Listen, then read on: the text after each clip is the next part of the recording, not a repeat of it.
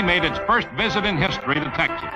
60,000 packed the stands at Houston to see the unbeaten cadets meet a formidable opponent, Rice Institute, then leading the Southwest Conference.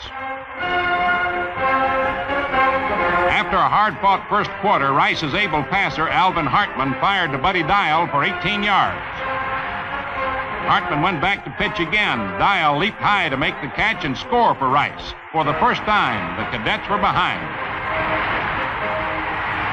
They didn't panic. Caldwell's overhead to lonely end Bill Carpenter ate up 18 yards.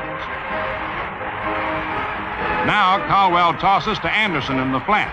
Bob's run made a first down on the Rice 16.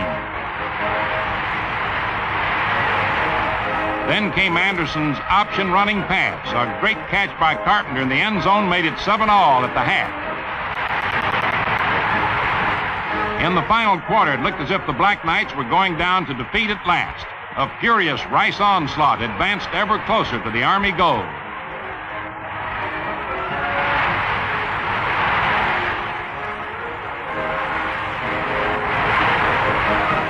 But the cadets stemmed the tide. Then they broke through to block a field goal attempt, and the Owls were beaten off.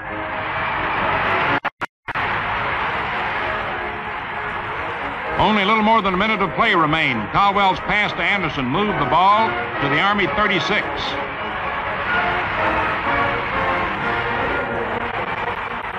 Then came one of the electrifying plays of the season. Caldwell loosed a pinpoint pass. Captain Dawkins took it on the dead run, raced away. A desperation tackle jostled him at the 10, but he regained stride and scored. In a sensational last-minute comeback, Army beat Rice 14-7 and marched on undefeated.